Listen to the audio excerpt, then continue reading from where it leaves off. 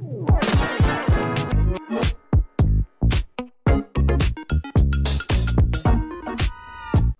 I am going to give one more column, count of job, count of commission. Means where is the commission column here? Yeah, this is the commission column, COMM, commission. Okay. Now it's going to give the count of this column, how many records are there. Okay. Here always it's not going to calculate the null values. The count of column means whatever the records are there, only that records only is going to calculate always. Here all the records are present, all the values are available. That is the reason it's showing the count star and count of employee number both are matching here. But come to the count of commission. Here only it's not matching the. See what is the records are there here? 1, 2, 3, 4, 5, 6. 5 records. Only 5 records are there. Remaining all will be populating as a null value. So it won't consider these all values. Okay. See guys. Now you people know the difference. What is a count star? What is the count of column? Count star means if your null values are there, our entire record is also null also there. It's going to give the result. How many records are present in the table? That many records the count is going to display here. But the count of column means if any null values are there in that particular column, that it won't consider. Without null values, whatever the not null values are there, that data is going to display into the output. Clear guys? Count star and count of column. Okay. Next, one more thing. So we have the count of 1 also. Frequently they are going to use in the real time like this. Count of 1. Okay. Count of 1 is going to calculate. The count of 1 means count star and count of 1 both are the same only guys. Count star and count of 1 both are going to give the same results. The count of 1 also is going to give the entire table result only. But the performance wise is going to faster compared to the count star. That is the only difference. Other than that, the count star and count of 1 both are the same. Okay. The count of 1 is going to give the faster result compared to the count star. Okay. Clear guys? Now we know the what is the sum, what is the max, mean, average, count star and count of column. Okay. Now I am going to explain some queries. Select the EPD number, comma, sum of salary from employee table, where sum of salary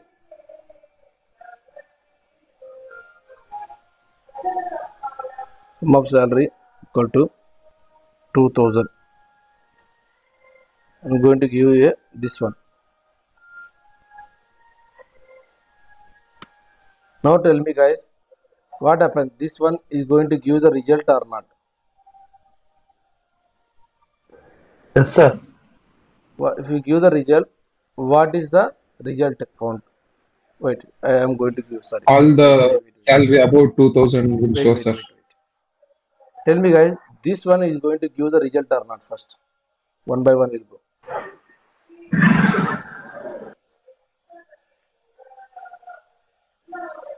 So this select the EPT number, comma, sum of salary from EMP, where salary greater than 2000. If I wrote like this query, what is my output? The salary is above 3000 will appear. So whoever getting the 2000, if any employee will get a salary. Okay. Any other answers? If any employee gets a salary more than 2000 rupees, that amount will show in. Okay, good, good. Sir, Yeah. in EMP table, it will select department number, sir. What we are asking for that department number, what is the salary higher than 2000, it will be give the total sum and Okay. numbers. Okay. Any other answers? Any other answers, guys? Okay. We'll see. We'll execute this one. What happened? It throw the error. Why it's throwing the error, guys? Why is throwing the error? You can't use group. We're not we cannot Yeah. So we didn't use the group by function. So I told whenever we use the any aggregate function means sum, max, min, average, count, anything. Whenever we use the any aggregate function in the select statement, if any non-aggregated column is available in the select statement, this is the aggregated column.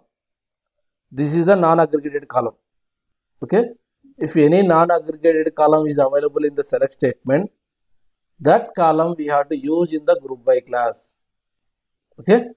That columns we have to use in the group by mandatory. If you have 10 columns are there here, other than the department number, we have the 10 columns are there. So which is the aggregate column? The non-aggregated columns are the 10 is available. All the 10 columns you have to use in the group by. Okay. Group by DPT number. Okay. Now it will see what happened. So now it will be 7,007 10 7450.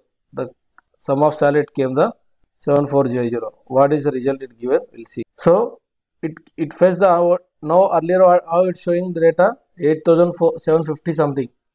Okay. Now it's going to filter first. It's going to filter salary.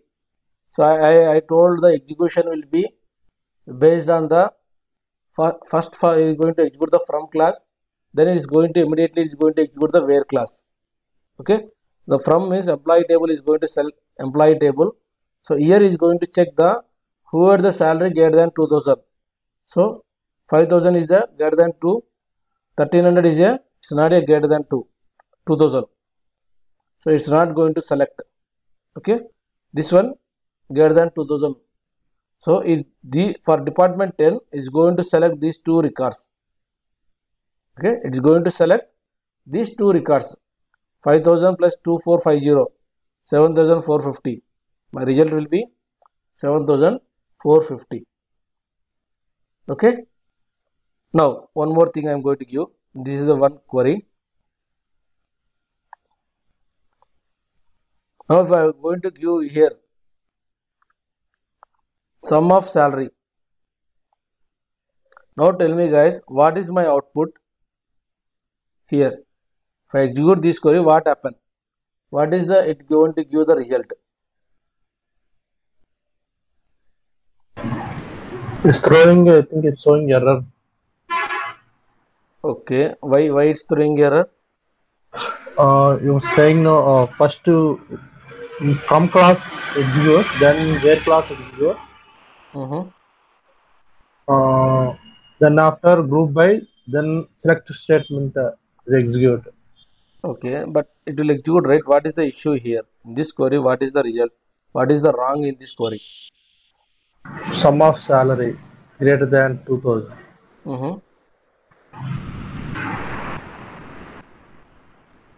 What is the wrong in this one? Sum of salary greater than 2000.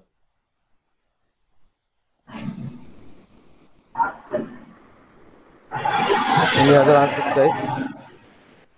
What is going to give the result here?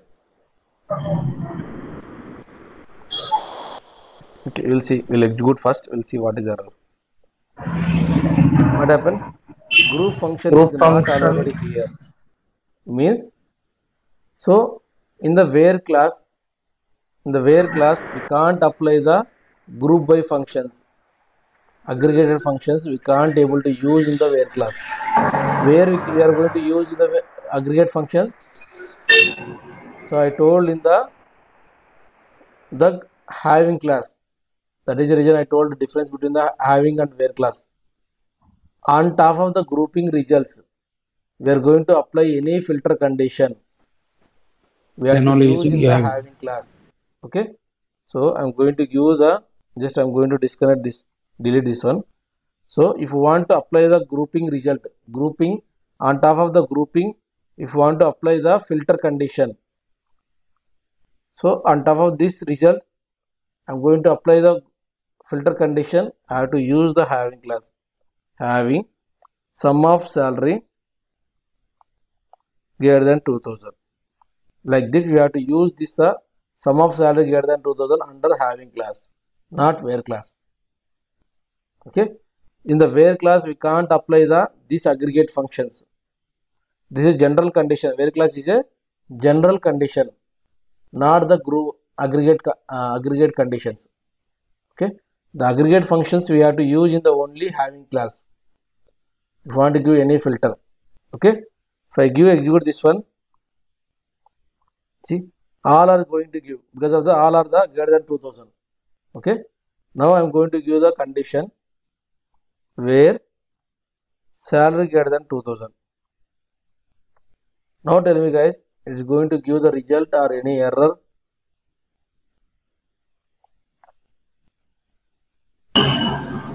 No errors. Okay. See, got the result. Okay. So in the where class is a general condition. We can anytime we can able to use the any condition, but in the where class we can't able to use the aggregate functions. What is the max, min, sum, average, count? These aggregate functions we can't able to apply in the where class.